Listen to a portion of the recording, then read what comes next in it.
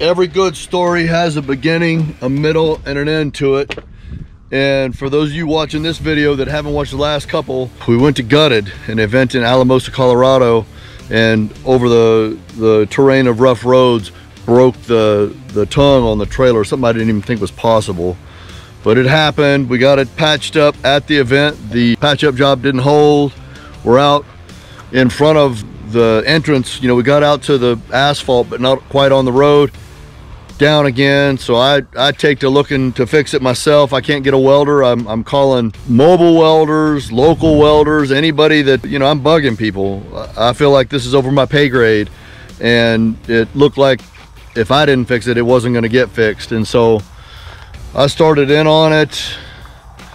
I got it to a point, you know, I went out and picked out some metal at Sierra Metal. They were closed. I mean, like, they had movers cleaning out the offices, but they had some metal laying around, and I just kind of implored them to get me out the door and let me give you some money.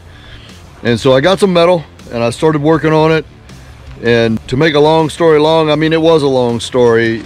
I got it to where it would ride. We got into town, left it at Norm's Welding in Alamosa, and he got the welding on it 3-4 days. He had 9 hours in on it, and calls me up or sends me a text. I've got about an hour left, and so just got a text from Norm. We head down there, you know, hoping for the best, and he's still got some stuff to wrap up. His dog, he had it locked. He had his dog tied up. If it wasn't for that, I'd be missing a leg right now. But we got the job done, and now we're in Sedona, which is about 550 miles from where we went to Flagstaff and then back to Sedona. We went for the expo and we filmed some of that on the last day. We got there in on the last day, and so here we are with the trailer as you see it now. I've got a coat of primer on it. I weave the wire for all the lights and everything through the tube over here on the driver's side to tuck it in a little bit, and you can see the absolutely wonderful job that Norm did patching this thing all up.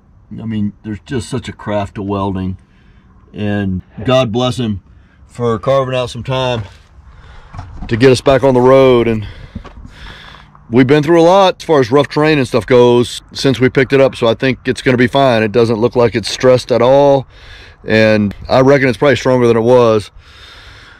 So the trailer fiasco is behind us. We've got some stuff to edit up from the Gutted event, some stuff prior to that, and I've got a live stream going in on Sunday, tomorrow, Sedona time at noon. We'll be doing a live stream, and I've got Kevin here. He invited us over to this spot, and he's been on the road a long time, camper van Kevin, and he's got some dogs. We might talk about living with dogs on the road or just about anything. It doesn't really matter. Come into the live chat and let us know what you want to know about, because between the two of us, we probably got close to 20 years of living out here, and so it should be a good time. I just wanted to let everybody know we got the trailer fixed. Big thanks to Norm for getting us right, and we'll see you again real soon with some new stuff. See ya.